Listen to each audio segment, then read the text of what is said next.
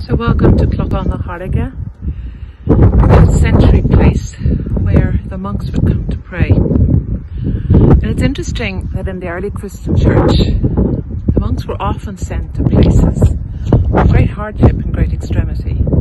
And they would stay in a place like this here. And they would do their lockdown for 40 days and for more. And the idea was that there was no distraction between them and their God. And thinking of just that recent gospel where we hear in Mark how Jesus went into the wilderness to pray, that he was there with the animals and he was there with the wild beasts.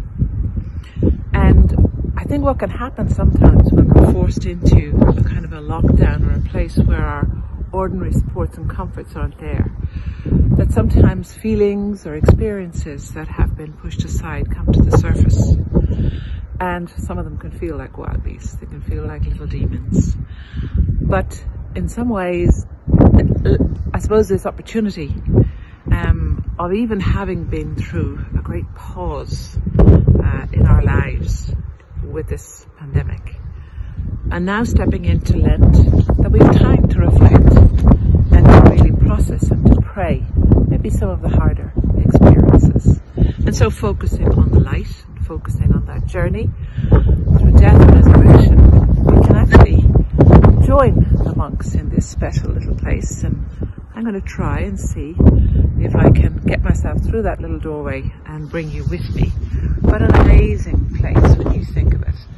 This is where these monks came to find their God and to find an opportunity to be in the stillness, focusing on the light. So very little inside here, very little amenities. And what you can see over here in the corner, I hope, is that I have lit the candle for your intentions.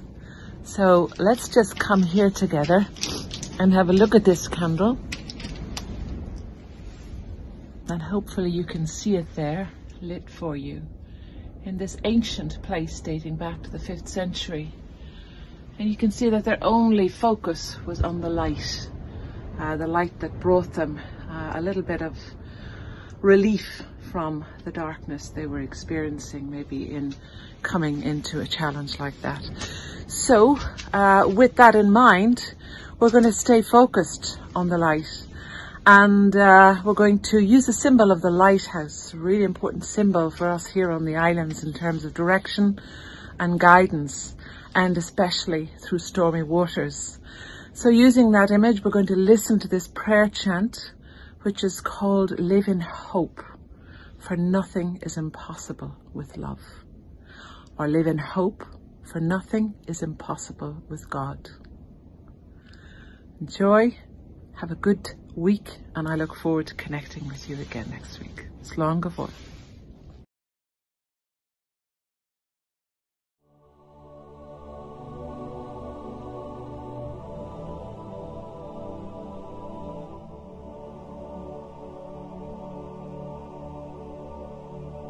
Live in hope, for nothing is impossible with love. Live in hope, for nothing is impossible with love. Live in hope, for nothing is impossible with love. Live in hope, for nothing is impossible with love. Live in hope, for nothing is impossible with love.